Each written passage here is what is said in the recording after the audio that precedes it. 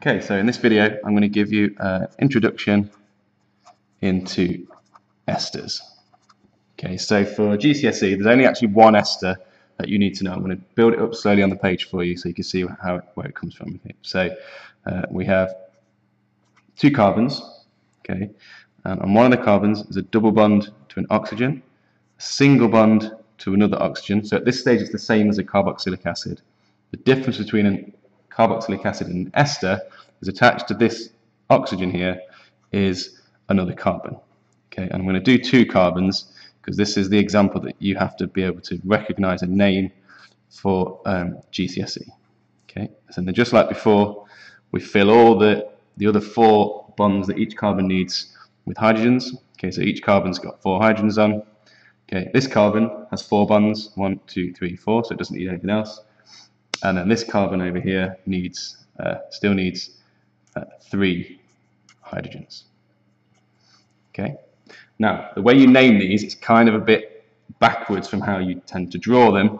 Okay, in that you name it, sort of naming it from the right-hand side first. Okay, so on this side over here, we have 2 carbons. Okay, so 2 times carbon. Okay, so the first part of the name is ethyl. Okay, and then on the left-hand side, in this example, okay, we also have 2 carbons. Okay, so the second part of the name is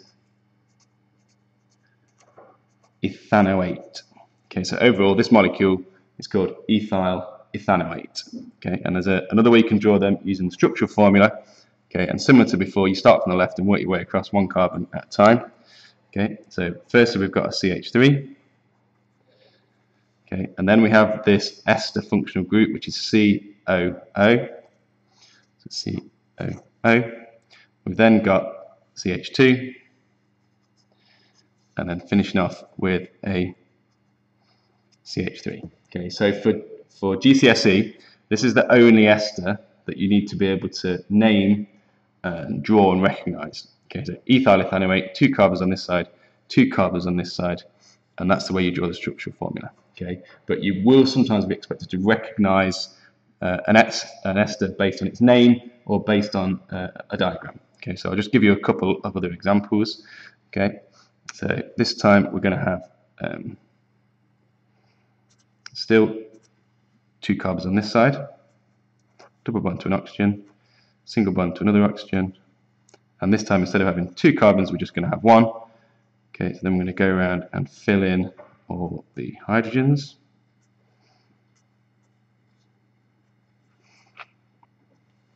Okay, so this time we've only got 1 carbon on the right hand side.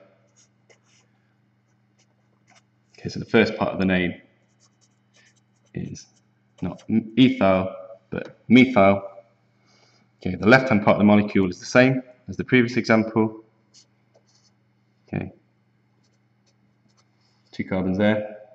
Okay, so the second part of the name in this example is the same as the first example. It's called methyl ethanoate.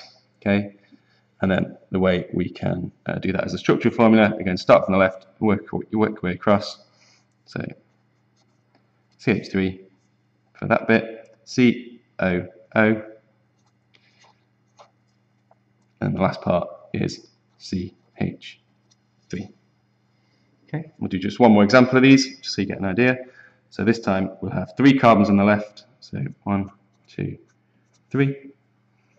Double bond to an oxygen, single bond to an oxygen, and let's have 2 carbons on the right hand side, so 1, 2. Okay, and then we go in just like before and put in all the hydrogens that we need. This carbon's currently got 1, 2, so it needs 2 more.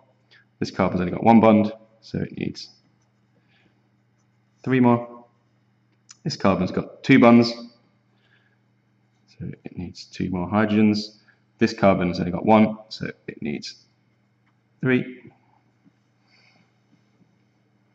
Okay, and then the number of carbons on the right hand side is 2. So we've got 2 carbons, so the first part of the name is ethyl. The left-hand side of the molecule this time, there are 3 carbons. You have to make sure that you count this carbon here. A lot of people think that that's 2 carbons, and this is part of the ester, but the way you name it is that you treat that as being 1 carbon chain. Okay, so this one is called ethyl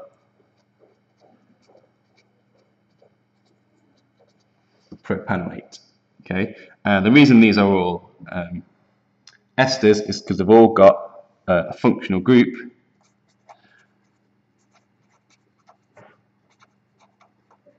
Okay, the functional group this time is called an ester. Okay, and in these molecules, it's the carbon double bond to the oxygen, single bond to another oxygen, but on both sides attached to a carbon. So it's essentially that bit there in that molecule, that bit there in that molecule, and that bit there in that molecule. Okay, so that overall you've got there a quick intro into esters.